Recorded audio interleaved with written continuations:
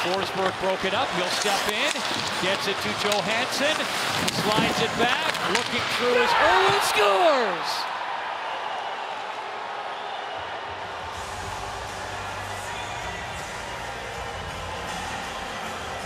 Matt Irwin let it rip, and it was tipped in front by Filip Forsberg, and it's all tied at 1. And they're rewarded. It's a neutral zone transition, and the puck skills of the Nashville Predators. They get possession, they settle it down, they get into place, and the late guy into the zone is Irwin. And we showed you how good he was defensively in his zone.